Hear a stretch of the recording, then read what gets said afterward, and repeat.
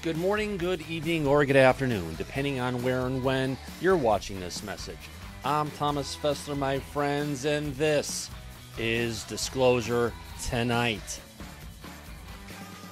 All right, good evening, everybody. How the heck you doing? Welcome to Disclosure Tonight, where we're serious about not being serious, talking about UFO disclosure. That's our disclaimer, so we can have some fun when we're talking about some serious things that are going on. Yeah, it's been an interesting weekend. We started off with a little bit of a long weekend. We've started off with the RO report, which I'm sure most of you have heard by now. It's bogus. But we've got a problem. And what is that problem? As you know, Sean Kirkpatrick, for the last month, 2 months, has been going on a non-stop public affairs parade, going out and spreading the word of disinformation, misinformation against the truth of UFOs, laying the foundation for what we received as the RO UFO report. And coming out of that RO UFO report, although as many people within the UFO community may look at this and think it's all bogus, it's bullshit, it's a bunch of lies, the truth of the matter is, doesn't matter what we think.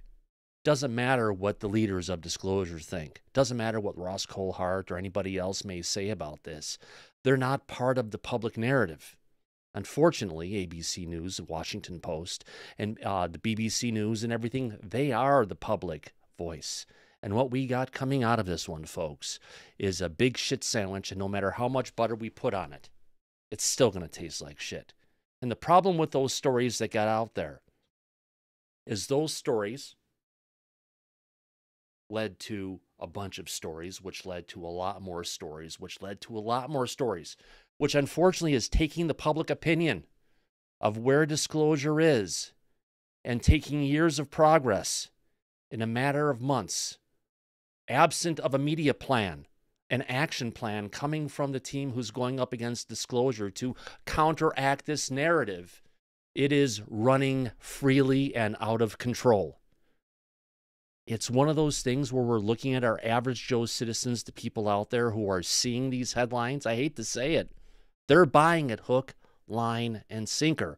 While we know that the United States government for the longest time, the DOTY, they have failed consecutive audits year after year. 80% of the people who have been surveyed potentially don't believe the information that's being put forward. But the truth of the matter is a lot of people do. And those people talk to friends, this comes up in a conversation, but the reality of it is we're in a situation to where things are getting a little bit dicey for me, for a lot of people out there. And no matter how much we can say, oh, we're going to be fine, we're going to get through this, we're going to make it happen. Where's the beef?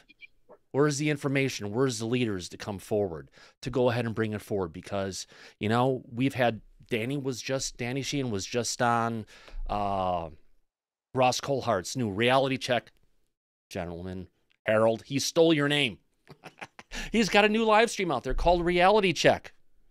And great, he had Danny Sheehan on there, but I hate to say it.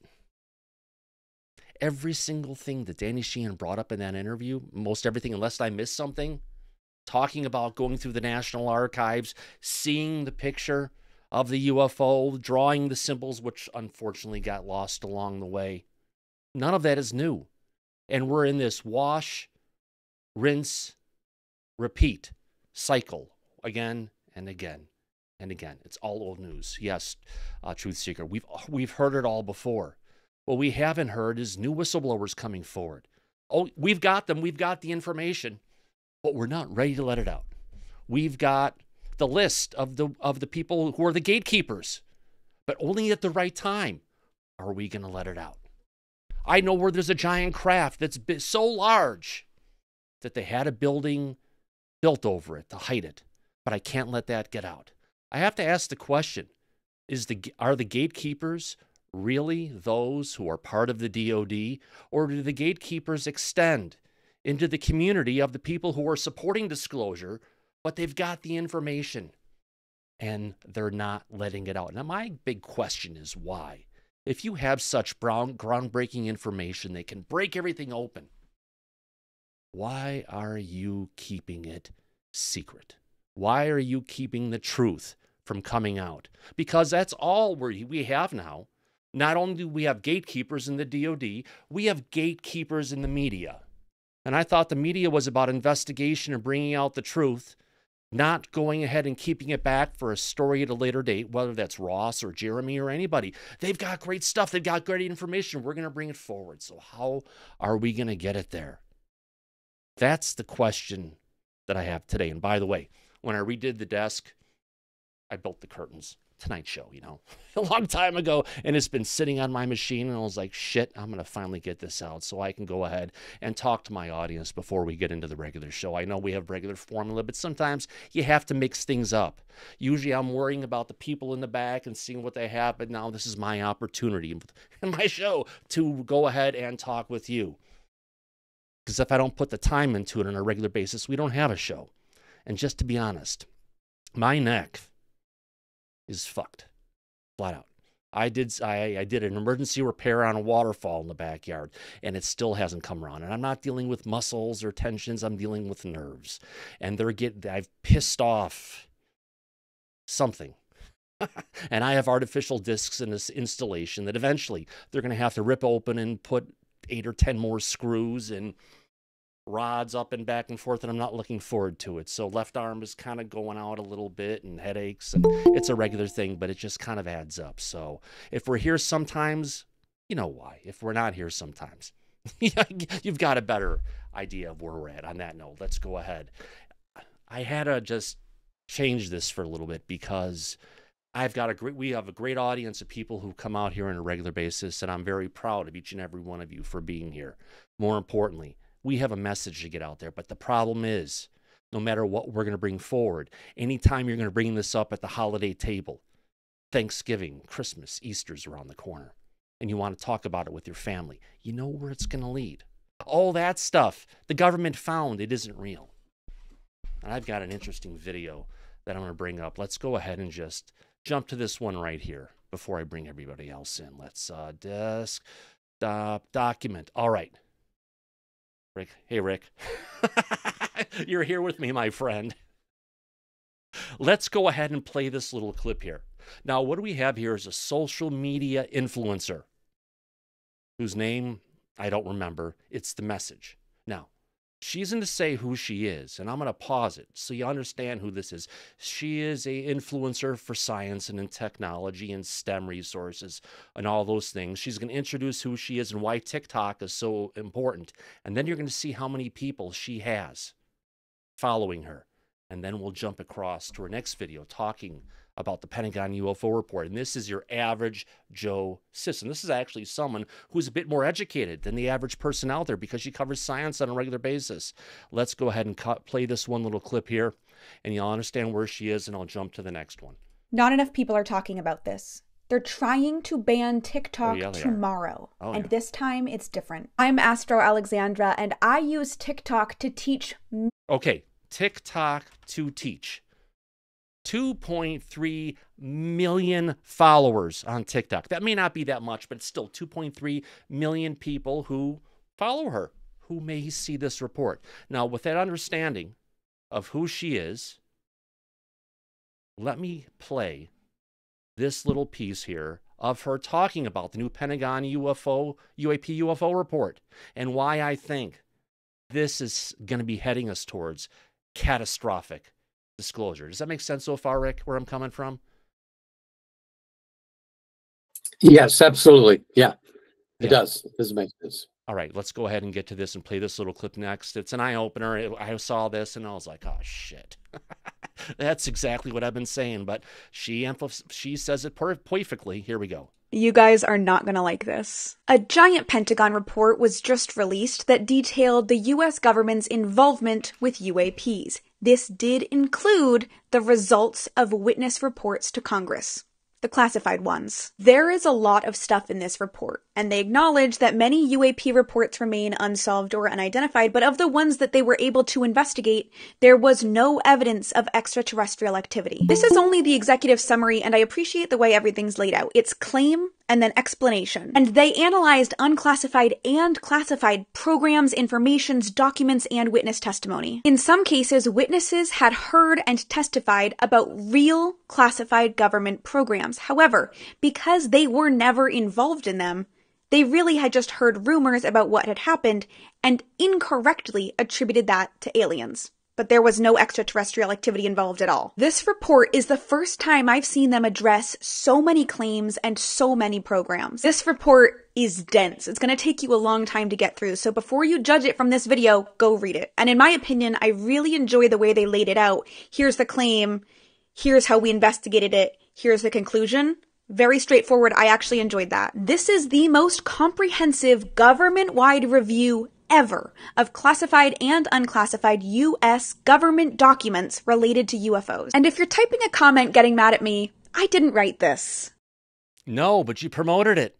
And the way you took at it, the way you went at it, that's the point that was just like, well, I didn't have to say it. She said it for me. This is what we're dealing with. And how did I respond to this one? Let me go ahead and find and bring this one up if I could. Coming from Thomas Fessler over on Twitter, this is a perfect example of where public sentiment about UAP has been taken to without an active and ongoing media plan and serious pushback against the DOD. It's obvious where we are headed. Prove me wrong.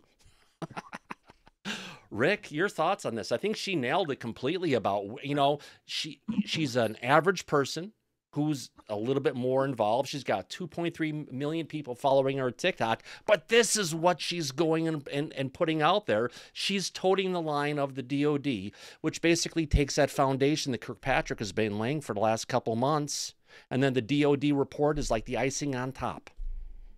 And she just... Well, she could be a public information spokesman for the Department of Defense.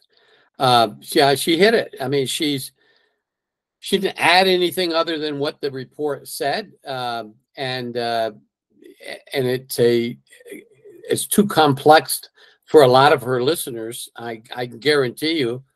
I know probably some of those followers are probably some relatives of mine, nieces and nephews, and this puts out exactly what the Pentagon wants to hear from the public, doubting the real story, the story that we know is true, and putting doubt on that story, and putting out, you know, I went through this as many other people have gone through this, and there's so many discrepancies and outright lies.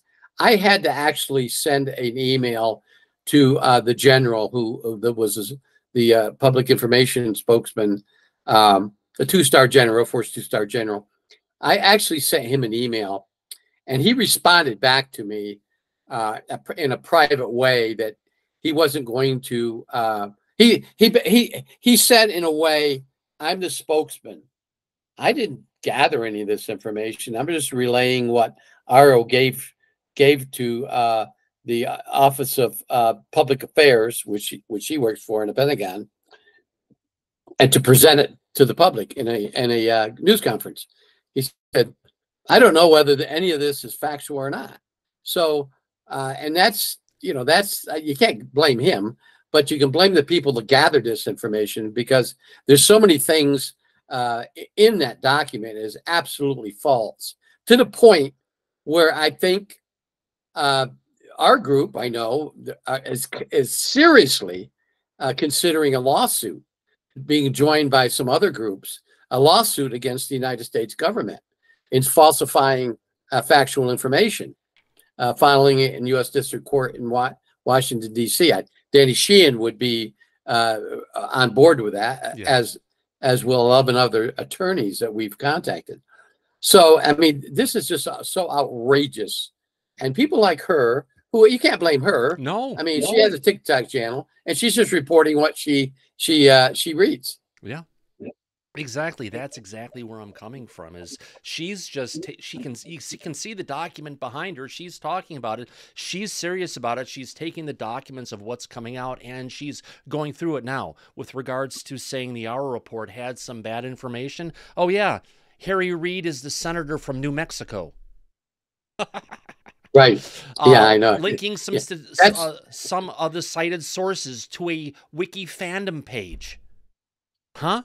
Yeah. right. Yeah. And Yeah. there's one Yeah, after another after another. There's nothing in there about the Tic Tac or about the Go Fast or the gimbal. None of those things are in there. Now they can right. say, oh, wait, we're going to bring that out in the second volume of the report. But you would think those those pieces of low-hanging fruit would actually be brought out for everybody, but they haven't been. And another thing that it was hinted to some of our people in Washington, including senator aides, is that these people who wrote this report never had access to any of the real information. So they were going by what others were reporting. Somebody was documenting that, and it's a cut and paste. You can look at the report and tell it's a cut and paste system, how they authored this. And they would send a note or an email with a security email to an office and say, okay, we want an answer responding to this. And they get it from people who really know, but want to cover it up. Or, as I said a long time ago, the government has at least one and probably a dozen different deception operations going on against disclosure. And so these people that are reporting or adding or contributing to this our report is stating exactly what they want the people to know and covering up the truth behind the real story. Yeah, it just seems to be the status quo of what they're going for. It's almost like, if they wanted to go ahead and interview people at Lockheed or Boeing or Raytheon or any of the major defense contractors out there, you think they bring around one of their friends from the FBI, because if you lie to the FBI, you're going to freaking prison, my friend. You're getting fined big dollar amounts. But it seems like they almost, where is it at?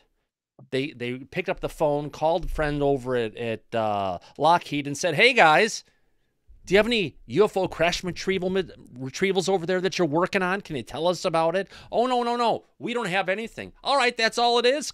Click.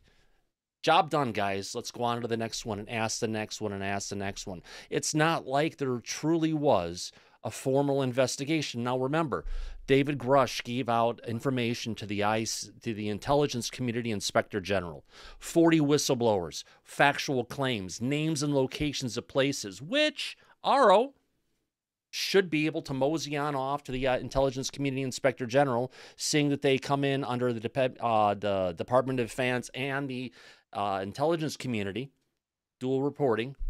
They could walk over there and say, hey, what's going on with this? But nothing. No answers. It's just a situation to where we don't want to hear anything. Don't tell us anything. Let's tell that to the public. Let's go ahead and take disclosure and shut it down in the public opinion, or make it a lot harder. But, Rick, the biggest thing, my biggest problem with this situation is there's no media plan, immediate, present, or future, coming from the people who are behind disclosure, the people that we know. Where is the point and counterpoint? You've got Kirkpatrick saying something. Where's our big guns coming out and combating it? Nothing. Zero. We've had some little quotes here and there, but I hate to say it, that kind of information doesn't get out to the general public, does it? It stays within this small group of ufology, if you want to call it that, and it doesn't get into the big public spectrum like we've been seeing the articles from Kirkpatrick, and now, more importantly, Aro penetrating the public consciousness. Yeah, I agree. And I don't think you're going to, because I think the press right now, especially the Washington Post, will say, hey, listen, the government's answered it. What kind of news do you want from us? Yeah. They don't want the investigative news people who are down on the street level, pouting the beat, so to speak, getting these stories from whistleblowers. No, they're not going to do that. And I don't think you're going to hear much from the press because of this report. because they're saying, "Oh, it's been answered." Well, what do we have to say? Yeah, it comes down to, it's like, even if you get a whistleblower that comes out, they can talk about certain things, they can't talk about other stuff. Are they going to come up to a level where Grush is or go higher? But you can see David Grush caused a little bit of a bump in the community with respect to the conversation. But the reality is that was July 26th last year, and it's been a steady decline in the public limelight since then. All it is one pushback article, another one going out there. And I wish it was completely different. If I could have a couple people in that back who have their hands up, I want to make some points before we move on this conversation. Go ahead and talk about, does this mean we're going to be going down the avenue of catastrophic disclosure to make this happen? If it does, I can say 3 words: bring it on. Syrup, you have your hand up, my friend. No, you guys made some really good points. I had a question, but yeah, you and Rick pointed out a lot of information right there. Yeah, she's TikTok famous. Obviously, she's gonna reach regular people, as you say. Yeah. She, I guess, from my perspective, it seems like these type of people, they're not too privy of what's going on our side of the fence. Yeah. So it seems like they can't see the falsities in this report, right? My question to you is, if we get a firsthand whistleblower coming out, or we get something like that happening, can we get traction? Do we get our traction back? Maybe. Are we going to have to get out, even our picture is going to do it. Our names and place is going to do it. I don't know. It's one of those things we're going to have to look at and see where we can go. I hope it does. Lee, what are your thoughts? I think we've come to the point that we're outside of the realm of UAP. We've actually started to boil down into right and wrong. If you know what's right, talk about it. And if it's wrong, talk about what's wrong. I don't think this is a UAP conversation anymore. I think this has to do not even with transparency. I think this comes down not even to religion, or it's even beyond morals. There is a right and there is a wrong. And the only way we're going to crack this nut that we're looking towards is if enough people rise up and say, we don't necessarily know what's going on here, but we have a sense that something wrong is being done, and we want to right the situation. And if you as our representatives don't want to right it, we're going to cast you aside and we're going to try it again. Now, does this spell well for, disclosure over the next 5 years? No, it does not. And it actually feeds into what I believe is the DOD and the government's plan, which is this is going to carry out over the next 10, 20, or 30 years. Gary Nolan is on record saying, what do you want from me? You shouldn't look for me to do this for you. You shouldn't look for a singular agent to do this. Yeah. You guys need to rise up and find your own way to come about this, to make this happen.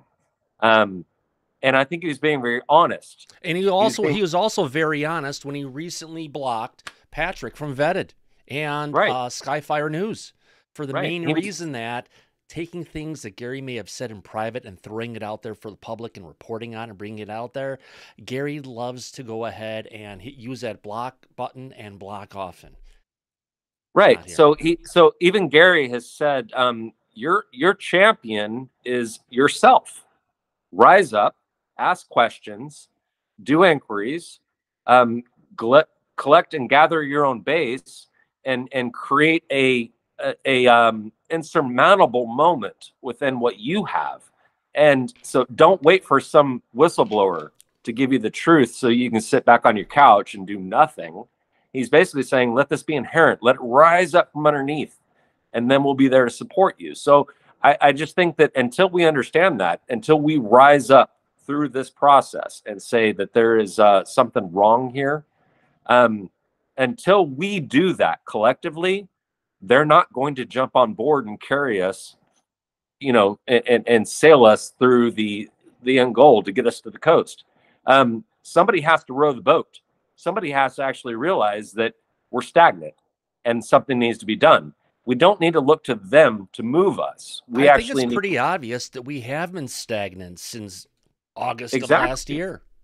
And I take Gary's words to heart. Don't look to me to give you the answer. Do your own research. If this really concerns you, if you're really concerned about this, go look for yourself.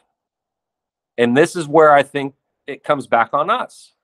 We cannot be disappointed with the results when we actually haven't put skin in the game. Yeah. Great points, Lee. Great points. Stephen, welcome. How's your physical therapy doing today, my friend? Doing good. I'm supposed to be released next Monday. Nice. And I'm still going to have to see the doctor about the pacemaker, but at least my infection that I have inside will be cured soon. Excellent. So great to hear, my I'm friend. feeling better. Yeah. The point I wanted to make is that really until 2017 in the New York Times article, I was part of the uninformed general public.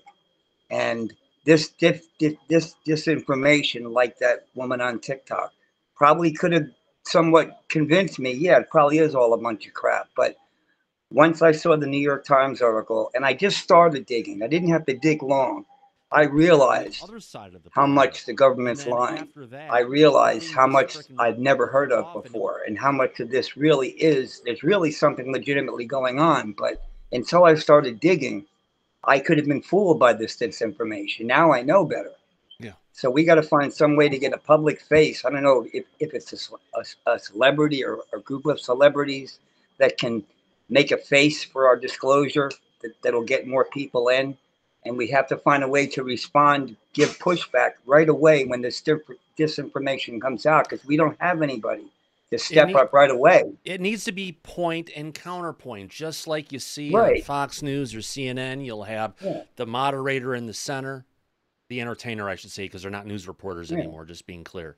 They're no more than a news reporter than I am. Actually, I'm probably more of a news reporter. Or like than a town hall situation. You have the person who's there in the center, center, have a person who's against it, have a person who's for it, to be able to go ahead and go back and forth. But we haven't reached that point. It's always a particular piece that goes in one direction or the other. And I can't tell you how many new TV news pieces that I've seen.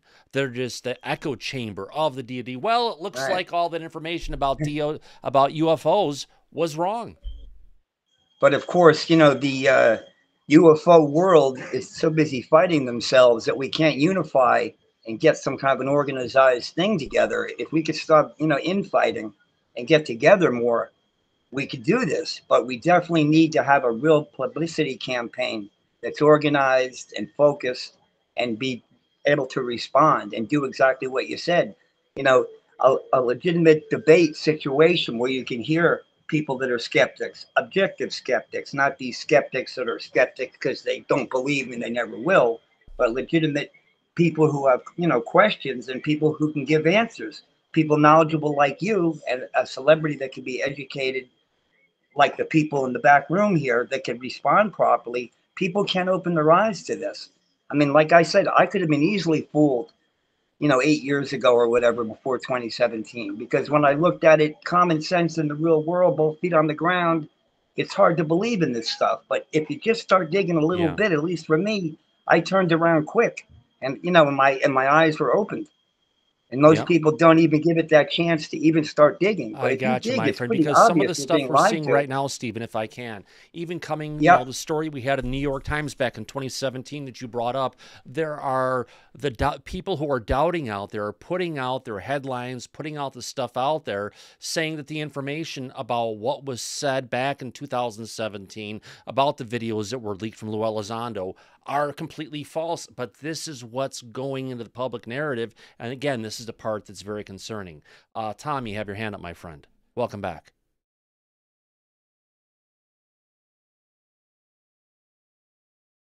I think you're muted right now, Tom. You may have to unmute yourself. Sorry, I was pressing the wrong button. Oh, not a Thank problem. you. I'd like to shift the focus of the discussion a little bit, because I'm not really worried about Kirkpatrick and the other people in that group that created that report.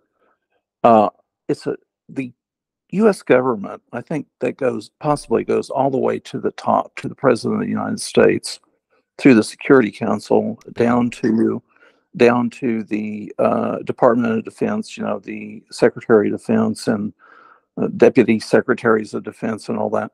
It's a policy of denial, and they have not changed their policy.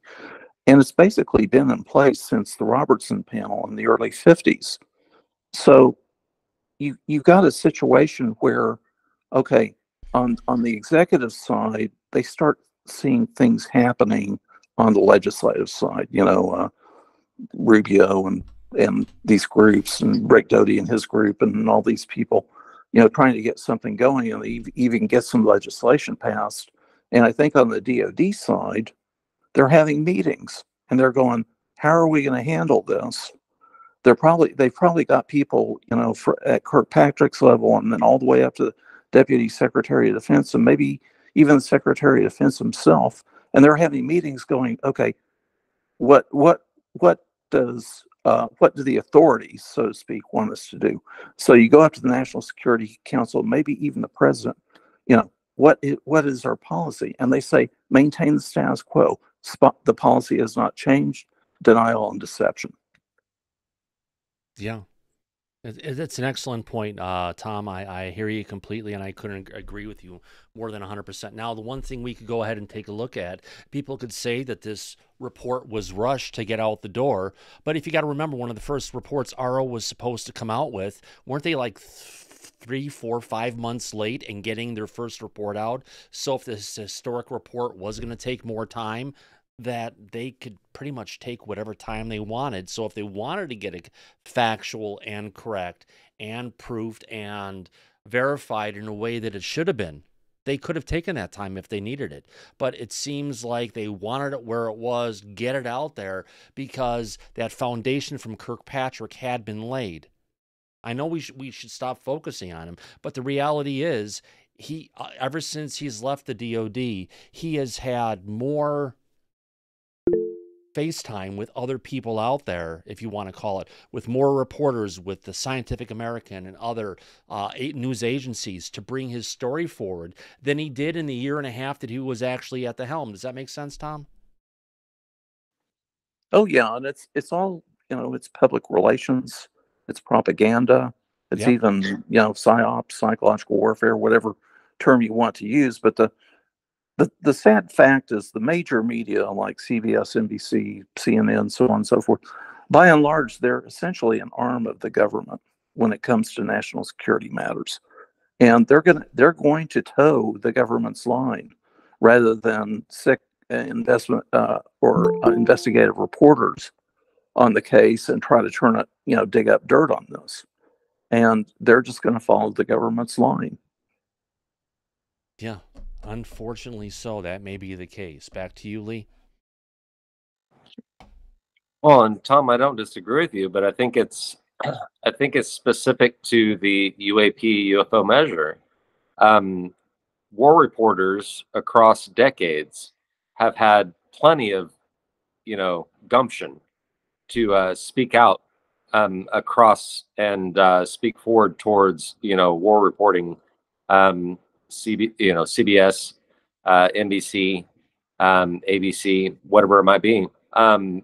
There's always been an avenue for them to talk about and break a story that doesn't fit the United States narrative. They've always been willing to, at least as far as as long as I've been alive, they've always been willing to strike out against and create a different understanding. But if I can add in this really quickly, the biggest problem is there has been such a downsizing in the editorial and reporting staffs of regular printed publications, newspapers, etc., and within the actual media organizations itself, that's taken a toll to where a lot of times in the major news agencies, we're dealing with a echo chamber of whatever the information is getting brought forward to the producer. Let's take it, use it, run with it. And that's the kind of stuff that's being brought forward. Does that make sense?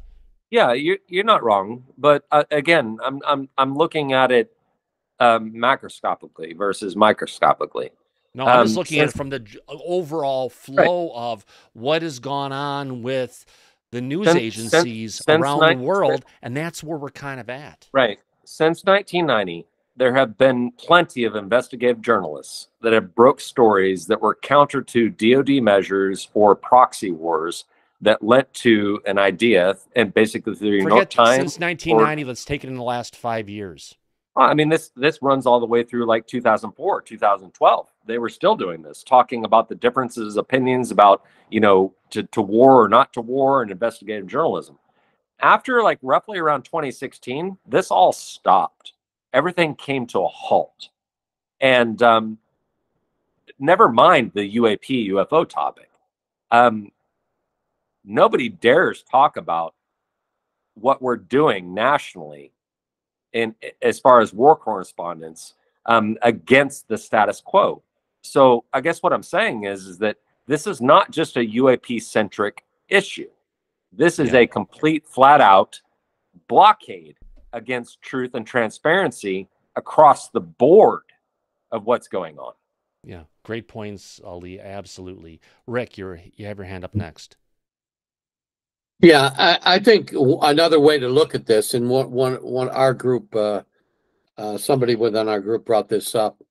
The RO report placed the disclosure teams on the defensive, and with this report, doubting everything that we've brought up and others, and especially the 40 or 88 whistleblowers, however you want to look at those whistleblowers. And so now RO's saying, okay, it's in your court. What are you guys going to do about it? We put this out there. We played our cards. What are you going to do about it? Now, it does force us as our group, not necessarily me, but people within our group saying, we have to come up with a plan now. Like you said earlier, Thomas, we sit back and we talk, but we don't have action. I mean, our group, Lou's group, many other groups, there's, you know, as I understand, there's like 10 different groups out there, but they haven't played their cards yet. RO played theirs. Now it's time for us to play ours. And I think that we should. I'm 100% for our group to say, you know what?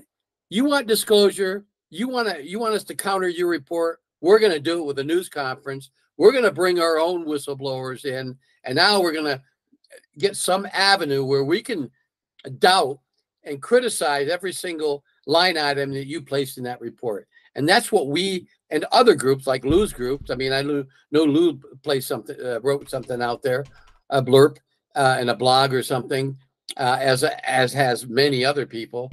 So it's forcing us to play our cards, and we should do something. Yeah, I agree with you 100%, Rick. It's one of those situations where we need to push back. And if we're putting up reasons why not to move things forward, it's about times to start taking those particular levels and moving them down. And based on what RO's play is, if there's things that we have in play, to move forward with it now, because clearly the DOD's pulling out all stops. And if they're pulling out all stops, why shouldn't we? Which gets us to the next point. We'll get in a second after Tom makes his comment to talk about catastrophic disclosure. Is that what it's going to take? Tom? And I meant to mention one other thing.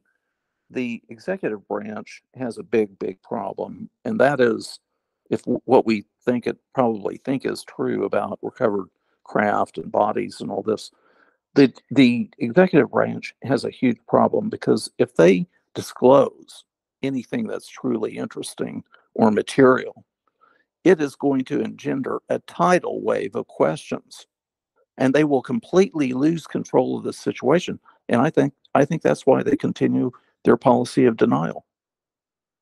Yeah.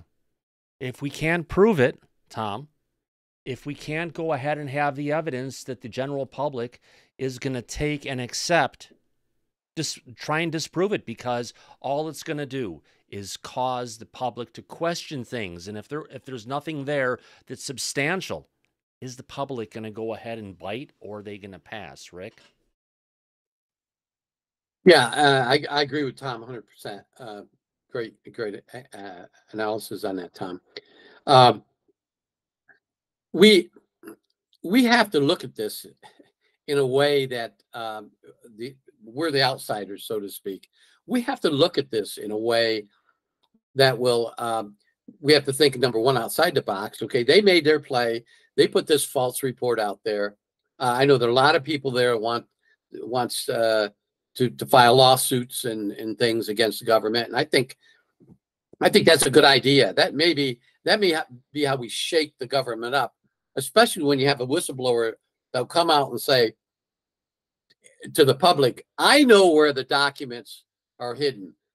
Let me go to the Pentagon or DIA and let me bring out these documents or show you an investigative committee from the court where these things are to prove that we're telling the truth and the government's lied. Make them produce discovery just like you would in a court of law. And let's do that. Let's do that. And let's see that force their hand, counter what they're saying in this report, and make them produce or allow us produce where the truth is. Right. And I think that can happen if we file a lawsuit. And we say, okay, we're filing a lawsuit because of this, and the court's going to say, okay, where's the evidence? Well, the government has it, and we're going to file discovery. We have to show you, but it's in the government files. Let's see what happens then. Let's see what the government can do. Another thing that was brought up by by somebody that just posted something. The whistleblowers can talk about things up to the level of classification.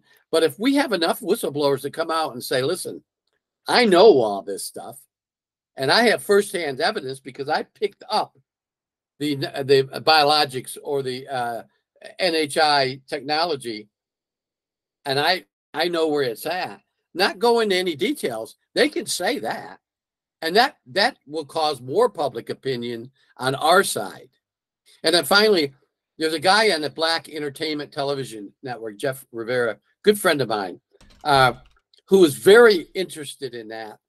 And I think he has a number of ideas how to get this out, at least through the BET, the Black Entertainment Television Network. And we're working with him. I'm working with him on some kind of program that we can start at least a dialogue. I don't know how many people watch that, but I think that's one way. I never even thought of that until he brought up an idea. Yeah. It's one of those things that we'll have to figure out one way or another to get through. Tom, you have your hand up?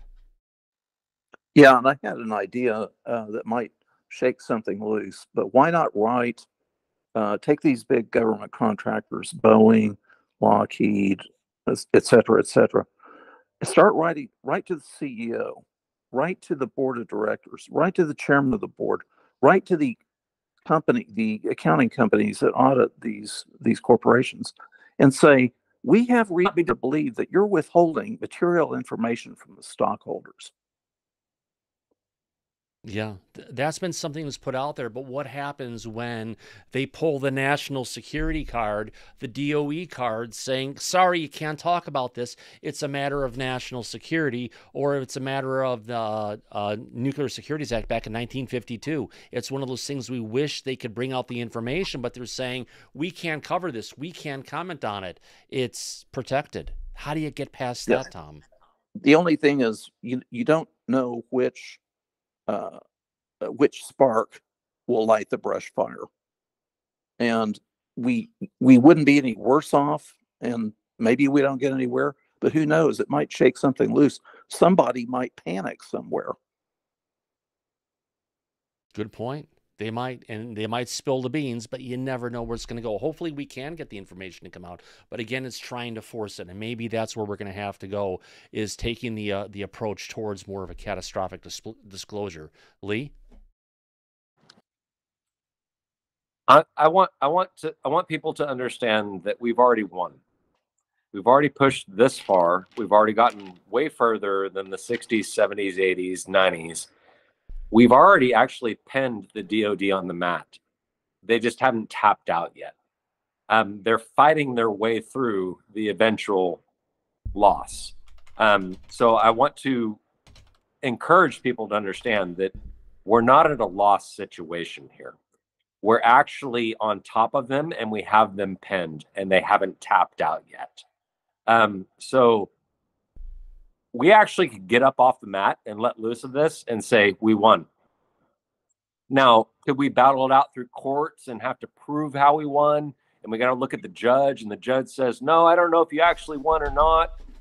We can actually get up off the mat, slap the mat, and say, this conversation is over. We're moving on, and here we go. So we're not dependent on the DOD. We're not dependent on the executive branch. We are not dependent on the judges that exist in between. We already know that we pegged them. We pinned them on the mat. We know it. We do know it. It has already happened. This is fact. They don't have to concede to us that they lost. We have already won. It's up to us how we act moving forward. If we sit there and wait for them to call the game, then it's intestate. If we jump off the mat and say on to the next with confidence, we won. And then we push on to the next thing that we want to attack. And I don't know how that works as far as the legality and the disclosure that everybody wants the United States government, but I'm not looking to the United States government for disclosure. We actually need to go take our victories, step off the mat and say, yep, that one's ours, on to the next. Yeah.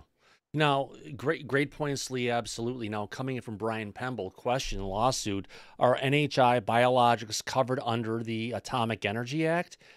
Well, if they were part of a craft that had any kind of radiologic decay that went along with it, potentially they could classify the craft, and under of anything that goes along with the National Security Act, they could say anything with the biologics. If that information were to come out, it could harm national security. So from either side, the DOD and our federal government has the way to go ahead and take anything they want and lock it down. Now, the biggest thing is we're talking about the concept of catastrophic disclosure, and I call it the Pentagon's path to catastrophic UFO disclosure. If anything, what should we... Oh, dogs fighting. Hold on. Playing. The way we should go ahead and label it for everyone to go ahead and see is basically it's not the Pentagon's path to catastrophic UFO disclosure. It's the president's path to UFO disclosure. Because have no doubt, my friends, that every piece of information that is supposed to come out with regards to UFOs, the policy that's followed, how the DOD handles it, this is something that's been ruled under an iron fist since 1947, not just by the DOD or the military, by the President of the United States. Now, when the Biden administration first came in, and they were going to go ahead and handle it, they were in talks with Elizondo and others, and supposedly we had support for disclosure coming from the executive branch. But as time moves on, as time has moved on, that support from from the executive branch has dwindled and wilted to a point to where, no, we do not have support from the executive branch. And if we don't have it out there, the people who can verify it should get out there on the public record and state it, saying that, no, we don't have support from the president's office. And here's specifically why we don't. We can go ahead and come up with a whole bunch of different reasons from hell to high water, but the reality is the truth lies within our government officials, the people who are interacting with our government officials, and more importantly, the lack of information that's been coming forward to the general public from the people who are pro-disclosure. Lee? I don't think that we should wait on our government to admit our win. I don't think they will. I don't think we're ever going to get that judgment. I do not think that we're ever going to get an acknowledgement that the MIC has lost this match. I don't think we're going to ever get an admission from our government that they lost the narrative. So it's not a fair match. We need to take control of what we have and stop playing with them. But the thing is, we're not in control of much of anything. The entire deck, minus a few cards that may be out there, which are copies of the cards for that matter, from whistleblowers, etc., all of this is controlled by the federal government, by the executive branch. So getting them to give up their control when they're seeing this as a breakaway civilization, technology that could change the power and upset the balance of order in the world. That's why they're not giving anything up, and they don't want to give anything up. And do you think that all of a sudden, because you have some whistleblowers coming forward or some former insiders who ran military programs, that they're going to bend over and do it? No. We don't need whistleblowers. We present facts. We lay it on the table. You can present as many facts as you want, but if you don't have evidence to back it up, Lee, you're screwed. Flat out. The evidence that this is a realization of topic is the fact that it still continues to this day. They haven't put it to bed. They have lost this conversation from the moment that it was wrestled with. Well, you can say they lost it, but right now, in the public eye, they are winning. And disclosure as a action item, as something that's going on, is slipping under the rug. And that was my point. We like it or not. And that was my point. People want disclosure from their government. They don't want it from their own populace. We need a shift. We need a different mindset. We don't need disclosure to come from the government. We don't need them. The system is already rigged. I guess what you're mimicking me. I keep on hearing in my head, we don't need to go to the Pope and have him verify all the Catholic priests what they did to all the altar boys. No, we don't know that. We can have investigations, but those investigations came out with truth. They came out with testimony. They came out with admissions of guilt and prosecutions and evidence. What we lack is evidence that can be brought forward in a court of public opinion, and a lot of people who have been involved with it to bring the information forward. Yeah, you're not wrong. And like I said before, this is going to be a ground-based realization. This is going to come from ultimate understanding of people that realize that we do not need our government to tell us the truth. We can actually understand truths for ourselves. Now, we're really looking for them to tell us, and we need proof, and we need somebody to go to jail, and we need somebody to be, hooked out on the line for it.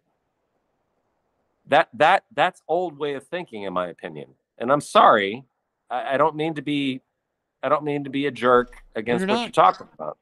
What I'm saying is that we're never going to get that out of them. We are never going to get that pound of flesh. So we have to start looking at what we're going to be left with. What we're left with is our understanding, and our understanding needs to be separate from those that are trying to obfuscate and govern us. Yeah. Just so everybody knows, the expression on my face, rubbing the forehead, I've had a headache since that started before Saturday's live stream. And I've had a few bits of respite in between where I actually got past it. It's back. It's still there. I can feel it. Nick, you have your hand up, my friend. Yes. Do you believe that a catastrophic disclosure is the point, like the way that we're going, actually, like Thomas? The catastrophic disclosure? Most likely.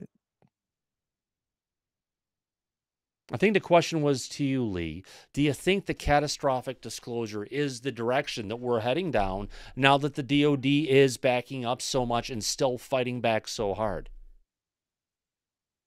I think we just need to take our wins when we get them, and it doesn't have to be all that. Thomas, I think you're actually better to speak to it. Do we need to blow up the whole situation just to accomplish what? 100%. Bring in all the C4 we have, bring in all the weaponry we have, place it at the base of the infrastructure, and blow it up. Period. I don't have another 20, 30, 40, 50, 60 years to bring out the truth. We're ready for it now.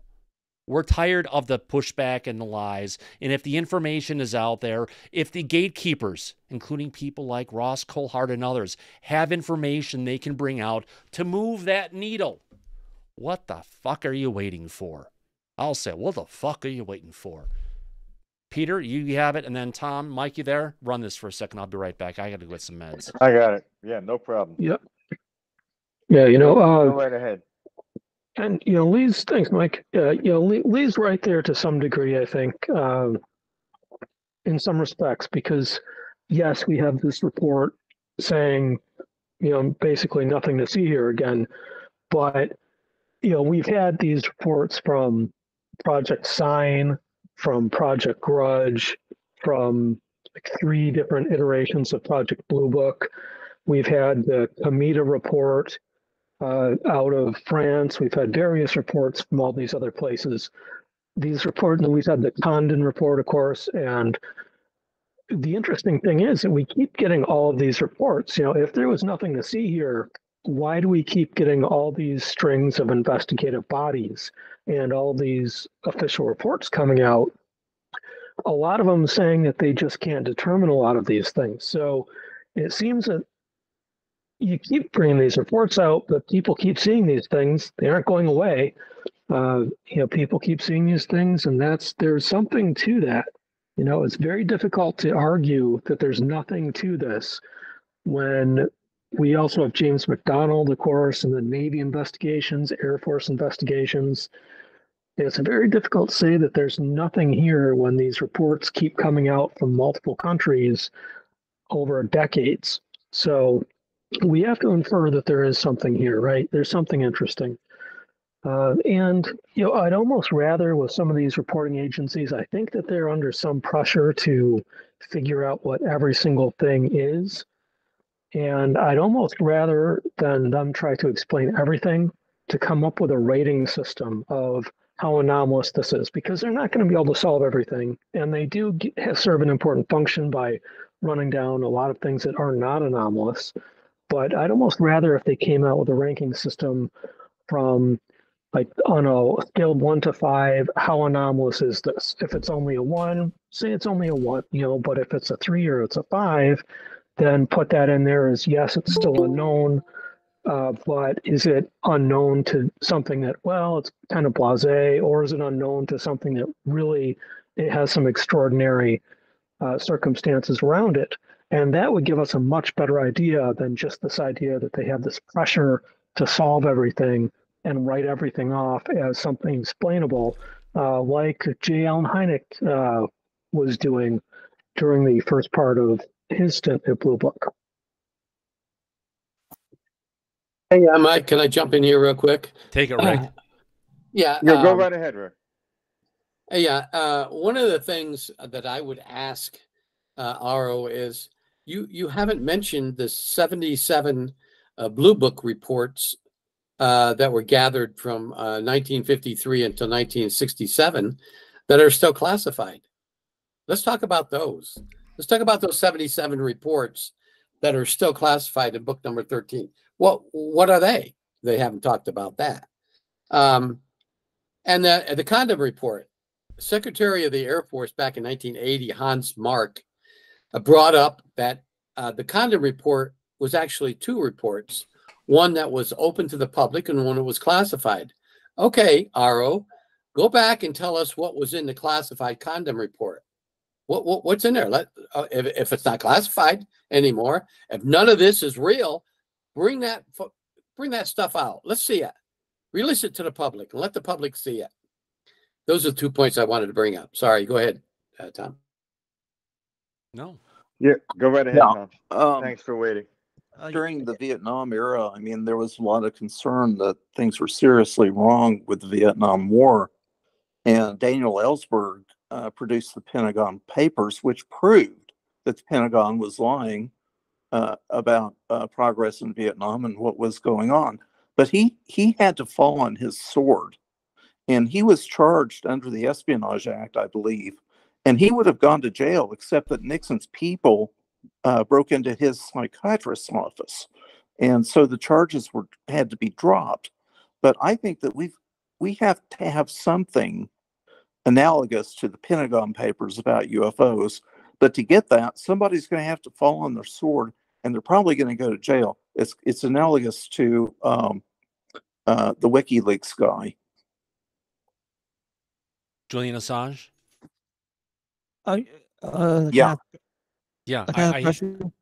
Now, one second. I hear where you're coming from, Tom. That's exactly where it kind of mimics, and it's just a situation where this information's there. I guess you just need to have someone, not just with information about one whistleblower or one program, someone who's got the book on a whole bunch of it to bring all that information and dump it all at once. Is that what you're kind of reflecting, Tom? Yeah, something. I mean, it may not be a huge amount of information, but it's genuine information, authentic information.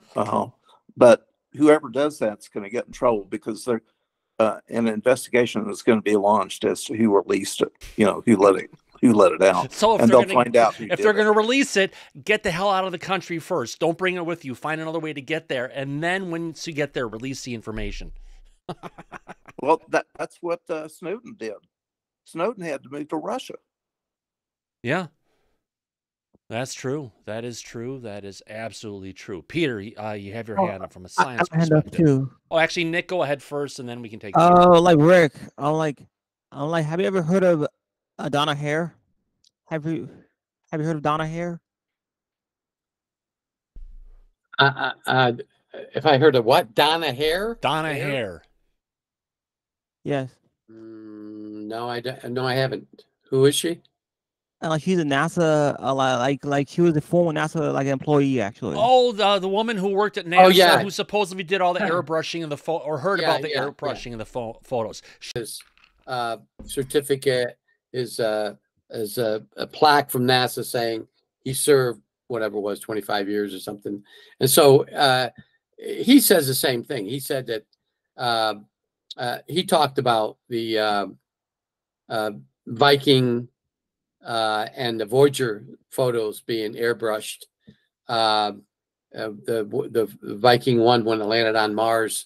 The first 30 pictures that came back, 15 of them were airbrushed. So yeah, I believe him. I think he's telling the truth, and I believe this lady might be telling the truth. If they did it to one picture, if they had a program, and he had a name of the program, it was something I can't remember the name of the program, but I believe that NASA covered up a lot. Yes, oh, yeah. Absolutely. He should have a plaque for being 10 years of service of covering up the truth. Gotta deal with it. Coming to us from a science perspective, Peter, you have your hand up, my friend. Yeah, well, I was just going to comment on Assange, and I think that's a case where we can see a lot of these governments have tightened up a lot of these leaks, and they've really gone to great measures to make sure that they plug all these leaks and do the maximum amount of discouragement that they can for getting this information out that they don't want out. Because we have a case where Julian Assange is being prosecuted for publishing information about the U.S. government, but he's in England and he's an Australian citizen. So where exactly does the reach of the U.S. stop there? It seems kind of insane that the U.S. can say that we want to go after someone who's not a citizen of the U.S. and is not even in the United States because they published something the United States government didn't like. And the similar things are happening in Australia too. I know there's a person who blew the whistleblower who reported certain war crimes and certain spying at one of their embassies. And he's being prosecuted. Instead of going through whistleblower protection, they're just prosecuting the guy. Of course, they're not prosecuting the people who actually did the war crimes. They're just prosecuting him. So there's definitely a chilling effect on these whistleblowers coming out. It's not just from the U.S. government. It's through basically all the Five Eyes, and everyone who the U.S. is entangled with in this material seems to be clamping down on anyone saying anything that the U.S. government, military industrial complex, and its associates don't want. But the other point there I want to just mention quick is, I do think a lot of these investigative bodies can serve a good purpose, because not everything in the sky that's unidentified is something that's really extraordinary or possibly a anomalous non-human intelligence object. So, when we see these things, we have to go, and they're right in their process, in their idea. When you see these things, you've got to go through this idea of what is the most common thing in the sky that you're likely to see. So you start with, your balloons, parts falling off a Boeing, meteors, that type of thing. And then if it's not parts falling off a Boeing, if it's not a door from a Boeing 737, which is a very common sight to see in the sky, bolts falling off a Boeing, also very common to see in the sky. Lots of these things. But if it's not one of those things, then we can get to something that's more unusual. But I don't think they're doing that. I think they're just going from an angle of trying to explain and dismiss everything that's reported. And I think that's the problem. They have to get out of that mode. They have to admit and be willing to say, we don't know what these are, and just, give us some information about them instead of trying to dispel the idea that these are something extraordinary. Well, when it is part of the overall press conference that happened with a limited audience of people before the our report came out.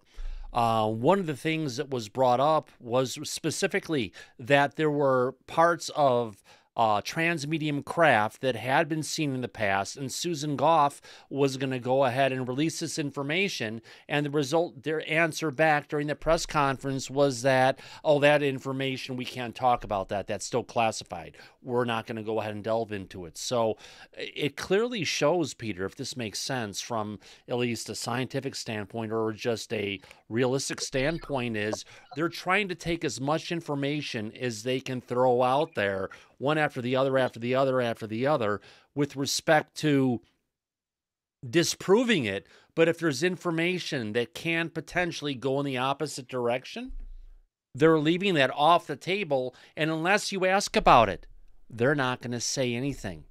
Does that make sense? Yep. Well, absolutely right. And I think the one glaring example of that sticks out most is probably when the Congress was asking about underwater craft, underwater encounters. Transmedium craft, and yeah. They said, we need to talk about that in the back room. Yeah, that's a question the for answer after was, the hearing. when they asked about transmedium craft, about stuff that had been seen underwater by submarines, the answer from the DOD at that time, I think Ron Moultrie was there, was basically saying that, sorry, we can't talk about that here. We'll talk about that with you in the classified briefing. And you know what? We haven't heard hell from high water, or under the water for that matter, about what the DOD's answer was on those transmedium craft. Apparently, there must be a there. Yep, and I think part of the reason for that might be that it's pretty hard to say that they're balloons if they're underwater, right? Because balloons tend to float. So and swamp gas. Or really, really fast birds. Yep, seagulls are out of it. Sorry, McWest. Lee, my friend. No, I agree with everything that Peter just said. It's hard to have a conversation about unidentified aerial phenomena when it all of a sudden becomes unidentified anomalous phenomena that are transmedium. Oh, I get it. You disagree. You agree with Pete, but disagree with me. It makes a great metric. No. That's not what I mean. What I mean is, I agree with both of you. I agree with both of you to the exact points.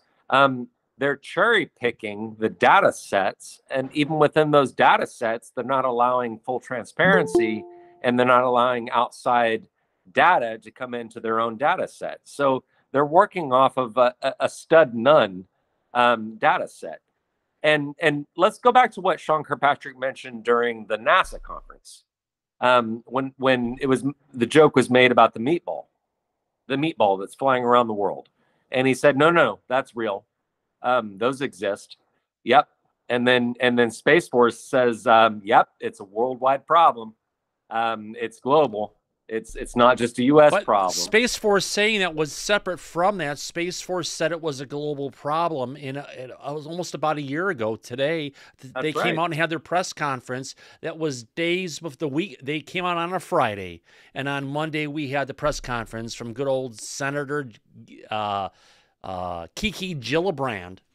Right. As that Patrick would call her, basically going ahead and glorifying everything with regards to it, denying everything. But the Space Force came out the Friday before, saying, yes, it's a global issue. We're working with our partners around the world to go ahead and figure this out because it's not just affecting us. Is that what you're referring to, Lee? That's in part, yes. The half part, yes. That's what I'm referring to. The other part that I'm talking about, the other half I'm talking about, is when Sean Kirkpatrick actually admitted during that NASA conference that the Mazel orb has been witnessed around the world, and it's not a meatball. It's a real thing. It is unidentified. It is happening. They don't know what it is. Yeah. Now let's fast forward to this report.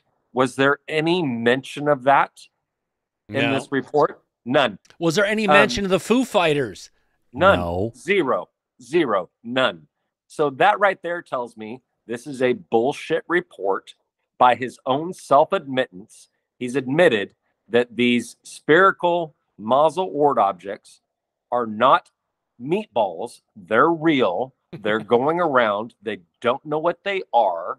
But no mention in this latest report about what the hell they are or if they even exist. No, they don't even mention it at all. Yeah.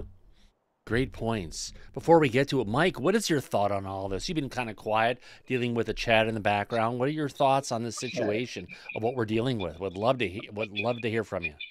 I've been on troll patrol. Sorry about that. A little occupied, but no, I agree with everything that everybody's been saying.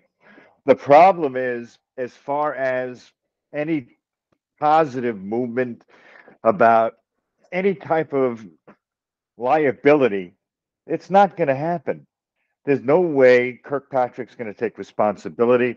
There's no clear-cut way to move forward like Danny Sheehan's talking about, going after them and prosecuting. It's just too difficult and complicated of a problem. The real solution, in my opinion, is going to be the truth coming out to the public, going to be more disclosure, more information, and eventually, when you have enough daylight shining on it, it's difficult to hide like they have been all these decades. And that's what we're trying to do moving forward. That's my opinion. Yeah. Great point, my friend. Great point. It's an interesting conversation now. We, you know, as sure as many people have possibly heard today, because I think he's got like 30,000 views, if not 35,000 views already. Ross Coulthart has started up a new podcast on YouTube called Reality Check. Harold, wherever the hell you are, he stole your name. And we've got an interesting, oh God, this is a good one. Let's see if I can bring this up. Where is it at? I'll probably get in trouble for this anyway, but I'll do it. Let's take a look and see. There's Ross Coulthart coming in to talk about his new podcast. Let's go ahead and bring that down. Let's go ahead and take this and lift it up a little bit. Let's go ahead and play this little clip. We're going to play the intro to his conversation with Danny, because honestly, we've had Danny on here before. You've heard Danny Sheehan many places in the past, and whatever Danny's going to say is what Danny has said many times, time and time again. All right, yes, let's go ahead and play this little intro from Ross Coulthart about his new podcast that he's got out there. It's actually going to be a brand new show on News Nation. That, Mike, as we're talking about this today, it sounds like it's something that's more along the lines of 60 Minutes, isn't it? Yes, he calls it and refers to it as a long-form investigative news program, which is something he loves doing, and wasn't paid for it, but now he is through News Nation. So yeah, it's a long-form format of news moving forward on YouTube, and it's only on YouTube, by the way. Boy, you know, it's great to see he's actually getting some funding. That was one of the biggest things that Matt Ford was complaining about. He can't get enough donations and support to come in, or he can go ahead and put his time full time into covering the non-human intelligence. Guess what? Ross Coulthart, for how long has been donating his time basically to Disclosure? That's part of it. Yes, we get super chats and we deal with stuff here on Disclosure tonight. It helps cover the costs.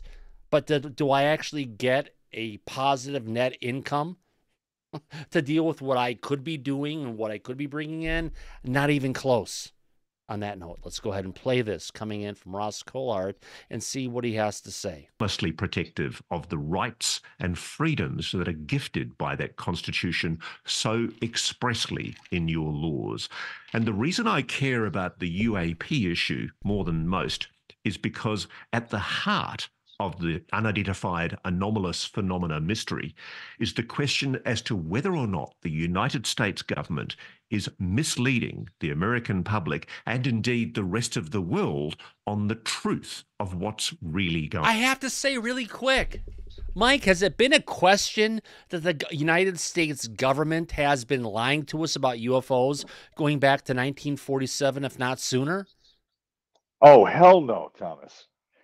Not a question at all. I know. I don't know why someone would pose it that way. Just good point. We are honest and on point on this one, my friend. We will Exactly. never veer away from that. Let's continue. On. As you know, in June last year, I did an exclusive story for News Nation revealing the account of David Grush. And it's been dead since then. And granted, we had a hearing and everything else. It has been a downward cascade of information, even though he's had some amazing information he could have brought forward, but he's been sitting on.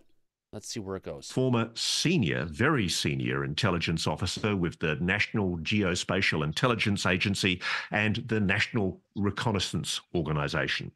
And he revealed to me... National Reconnaissance Office. Not organization, NRO. Exclusively on television, the shocking revelation that we are not alone.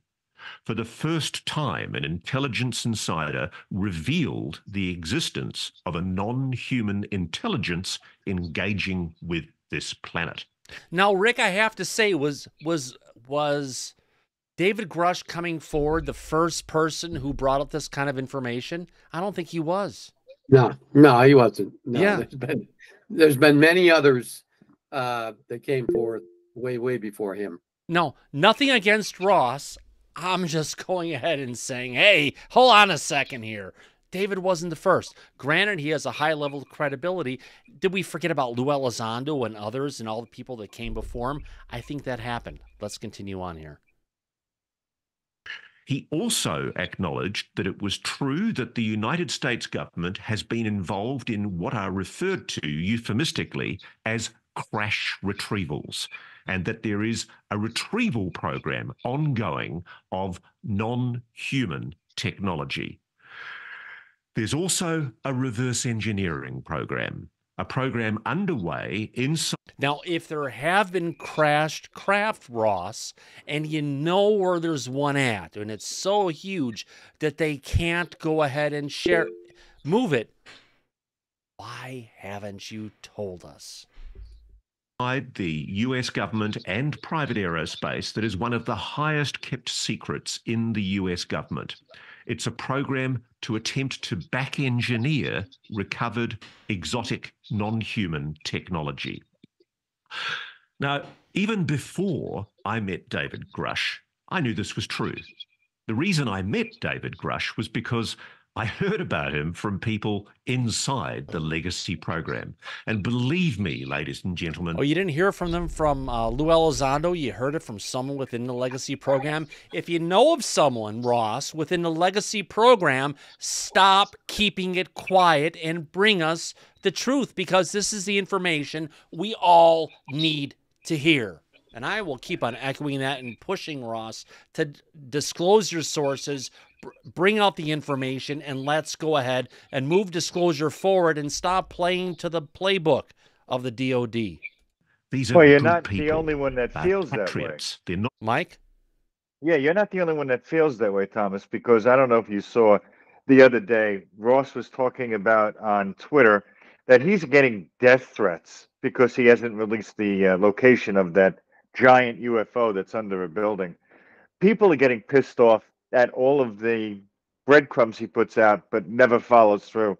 Just like he said he knows who the gatekeepers are that have been influencing Kirkpatrick during Arrow, and he's not going to release that information. They can't listen now. to Bad Swan. I'm sorry. That's not a reliable source to say I'm getting threats against me. Yes, so your point, you're right, and you're not the only one that feels that way, is what I'm trying to say. Yeah. There's a lot of people out there going after him for exactly this reason It's and the points that you're second making. level of keeping the truth away from the American people. He's another gatekeeper. Let's be honest. He has information that everyone in the world deserves to know. There's it.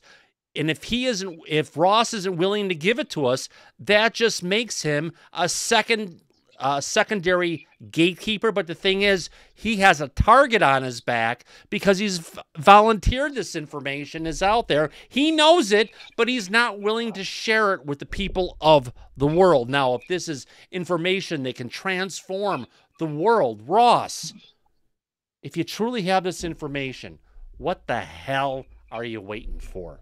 Just saying. People trying to compromise national security secrets that should continue to be protected. They want the United States and my country, Australia, to continue to flourish as democracies. They love the idea of protecting our democratic freedoms, the constitutional ideas enshrined in your constitution.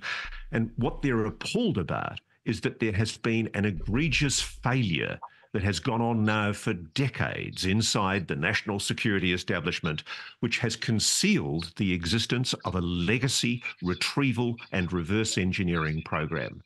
Now, I know that sounds utterly absurd, and there will be the debunkers and the trolls who suggest that this is all a But I have to say, why would someone who's talking about this take what they're saying and talking about and saying, what I'm talking about is utterly absurd? Huh? Why would you discredit yourself in your own conversation? Mike, does that make sense? Rick, does that make sense? No, it makes no sense to me at all. I hear what you're saying. And you're right. No. He may not be a gatekeeper for the legacy UAP program, but he's definitely a gatekeeper of information. Yes. I'm sorry, Rick. I didn't mean to cut you off. Please continue, my friend. No, I agree with you, Mike and Thomas. Russ he's trying to do his best, but he has a lack of knowledge about the operation of the U.S. intelligence service or the U.S. government. He sits there in New Zealand, and he reached out to me one time, a long time ago, a year and a half ago, asked me a whole bunch of questions. I think I'm trying to find him here, and I don't remember how many. And I answered every one of the questions, but most of it was just facts about the U.S. intelligence service and where is this particular U.S. intelligence agency connected to the Pentagon and so forth and so on. So, and obviously he didn't listen or get educated by some of my answers. But no, go ahead.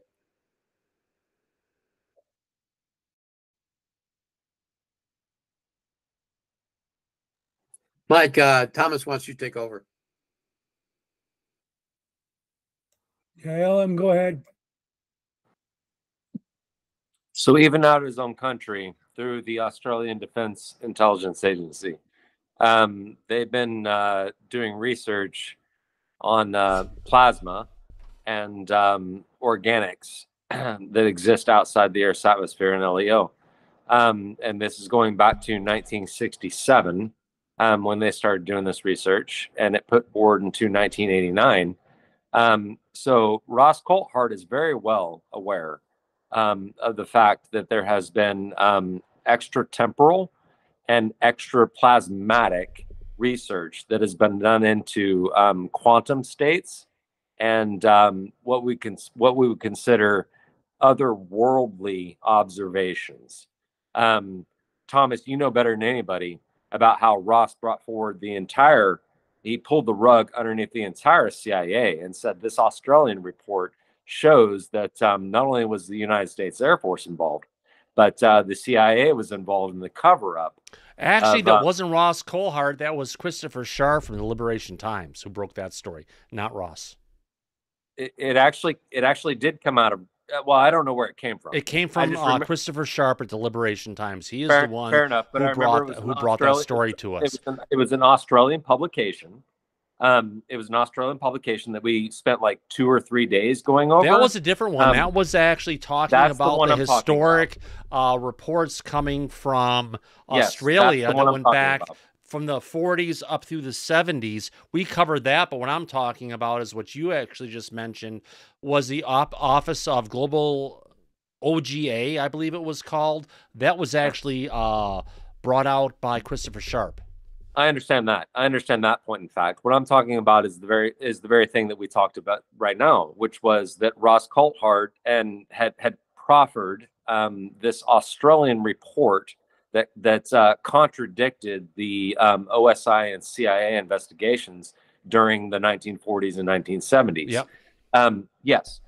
Now, during that time, the Australian Defense Intelligence Agency, whatever it's called, don't hate me for not knowing exactly what it is, but they were actually doing their own research into anomalous effects of UAP and plasmatic. Absolutely. But if we can get back to this really quick, Lee, I want to try and get through this clip. We got a bunch more to go for before we move into it. I want to keep it focused on Ross and where he's at right now.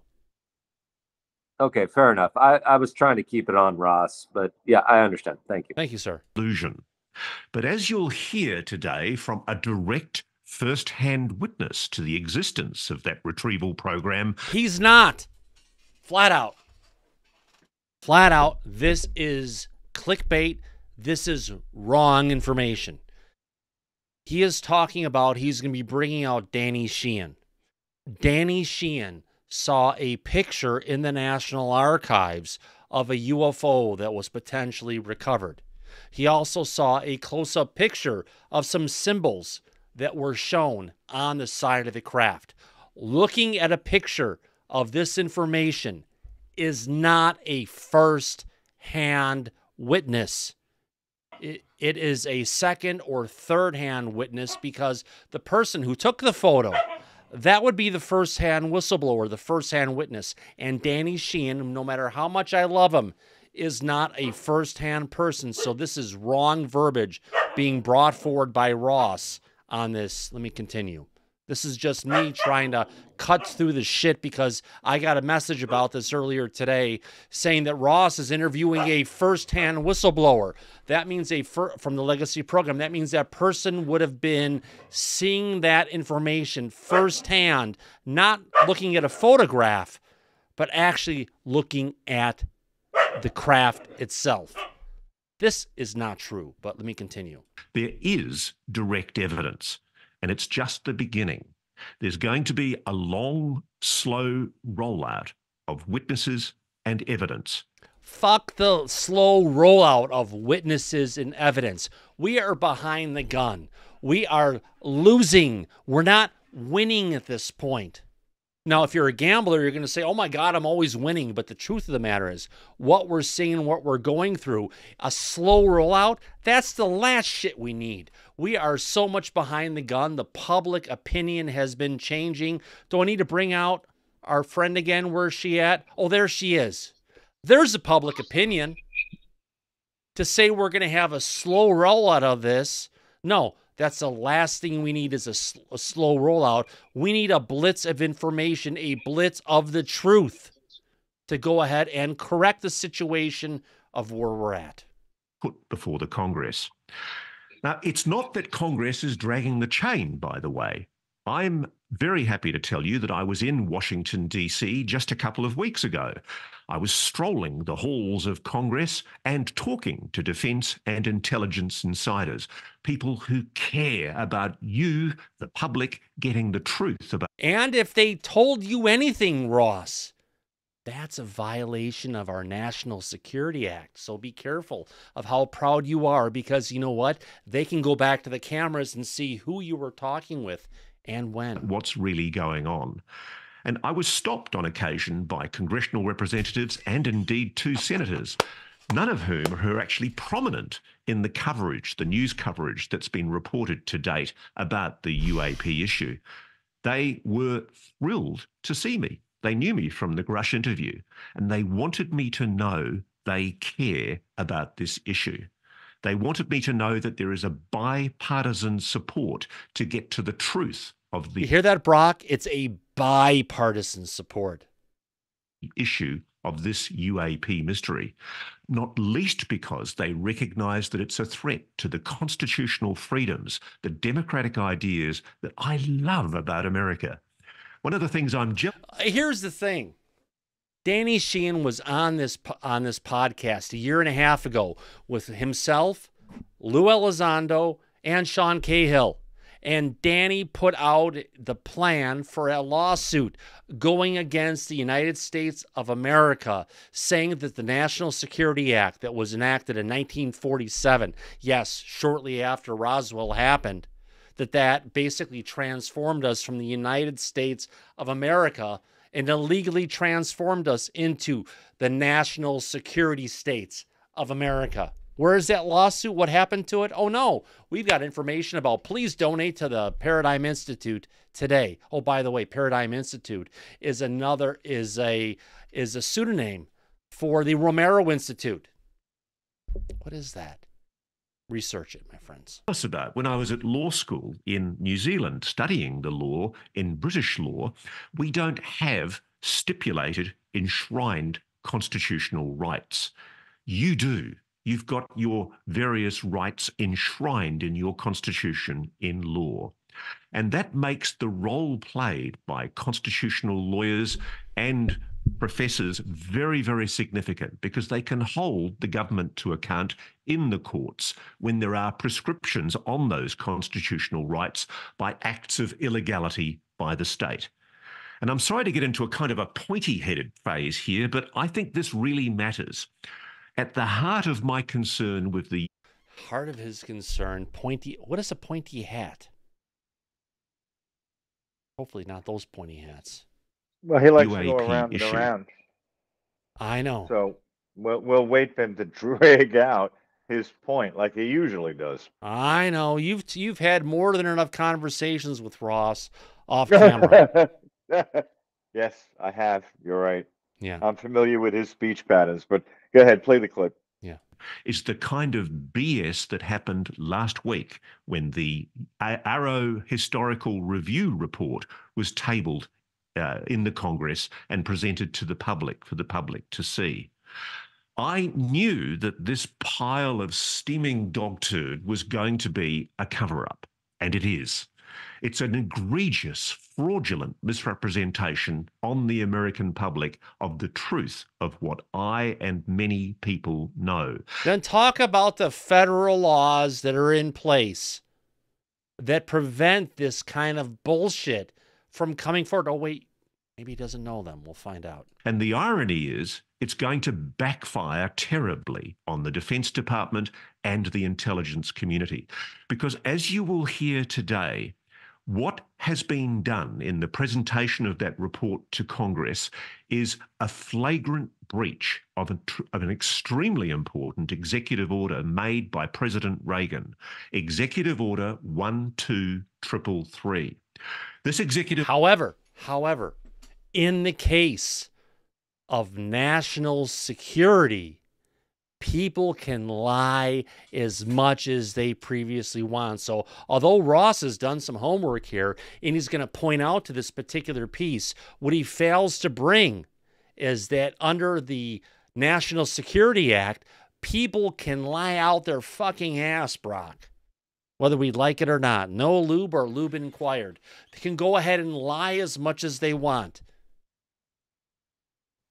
Rick can speak directly not to be this. prosecuted for it because they're maintaining the security under the National Security Act, right, Mike?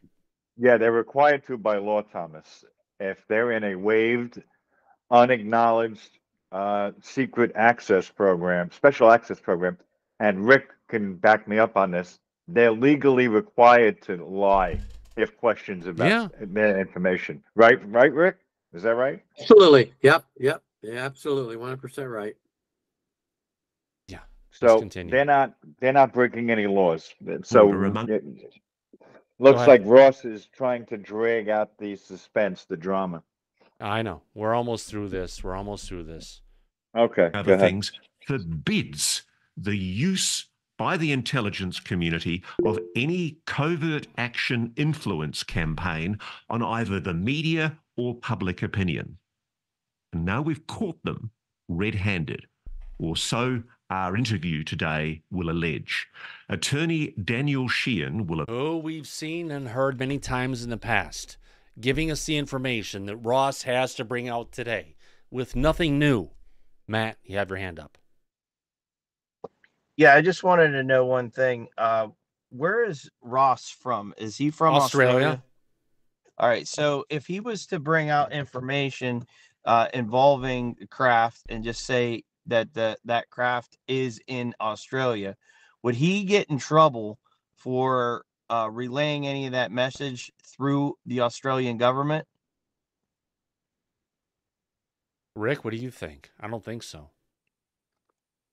No, I don't think so unless it's classified in accordance with Australia. Is he from Australia or New Zealand? Australia.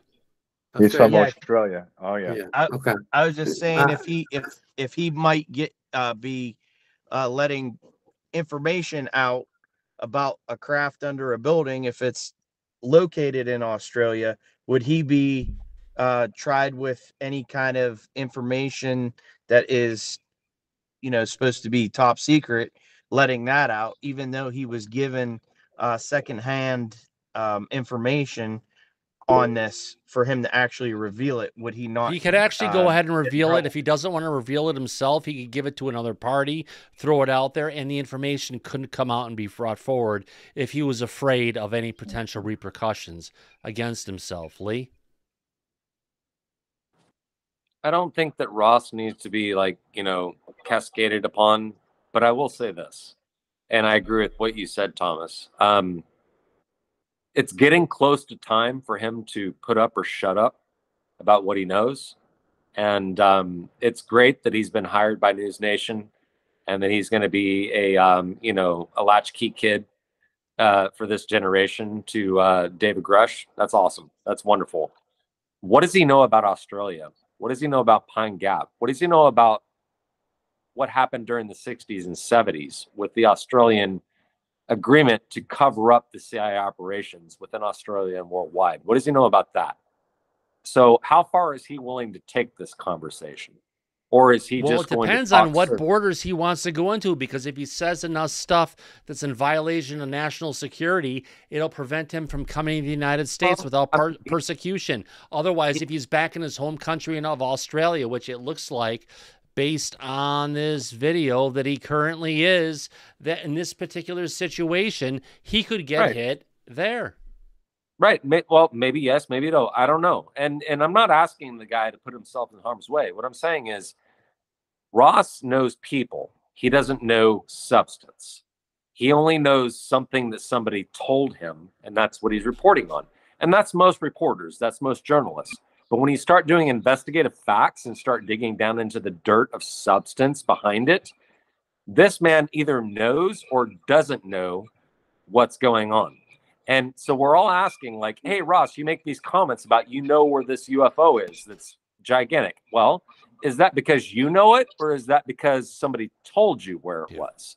We do have some information coming in from Aloha Dave 13. Aloha Dave 13 says Ross Coulthart was born in the UK, raised in New Zealand, and spent the last 30+ years in Australia. So that's Ross's history, for that matter.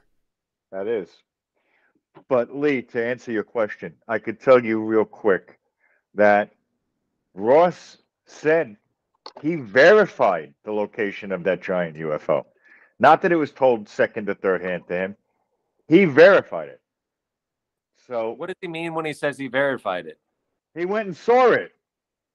That was exactly where it is. He didn't say he went and saw it, but he verified it. Whatever verified means, he verified the information. If he does have the information and it is verified, Ross, what the hell are you waiting for? Stop being a gatekeeper and bring out the truth. Thomas, I agree, but I do want to ask Mike's opinion on this. When a research investigator comes forward and says they verified the source, in your opinion, Mike, what does that mean? firsthand, Lee. They saw it for themselves, not someone telling them about it. Yeah. That's what I would have But done. recently, And we could that's the say if impression I someone have. says they vetted the source or vetted the information, we can say it's a complete lie. Yeah. Oh, a that's good the point. truth on But that one. that's not the weed Oh. he's stomping in, right, Mike? He's not saying that he vetted somebody's, No, he said he verified, qualifications. not vetted. There's a difference. Yeah, he said he verified it. And what does Correct. verified, in your opinion, mean, Mike? He saw the fucking thing, Lee. There That's you go. exactly what it means. I've talked to him. I know. Listen, I can tell you this, and Rick will back me up on this. When you're in law enforcement and you're conducting a criminal investigation, you're not supposed to divulge or release publicly any information about that investigation. And same thing is true as an investigative journalist. It's no different. It's two sides of the same coin. Same rules apply. The difference is that if you have a confidential source that is trusting you, they don't want to be portrayed, not publicly. I get that. But that being said, I can tell you during the O.J. Simpson trial, that was a huge investigation. And while that was going on, almost every day there was information being leaked to the press. Leaked. Because that happens all the time, and either as an investigative journalist or a criminal investigator. If you really want something to get out bad enough, it leaks. I even told Ross that in a conversation I had with him. I told him, give me the address. I'll leak the goddamn thing. It won't go back to him. It'll be anonymous. He would not do it. So it's up to the individual, who it is you're dealing with, who it is you're talking to, who's willing to go the extra mile, and who isn't. And obviously, Ross is not. But I could assure you that if I was in possession of that information, I would. I'd find a way. But he's catching heat because he said that it was verified.